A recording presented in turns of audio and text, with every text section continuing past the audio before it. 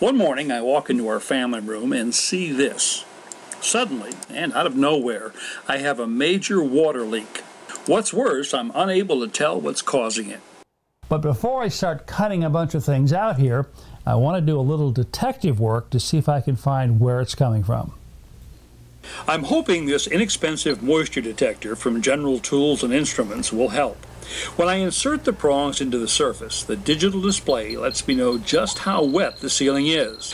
By checking the moisture level at several locations, I should be able to track the water leak back to its origin.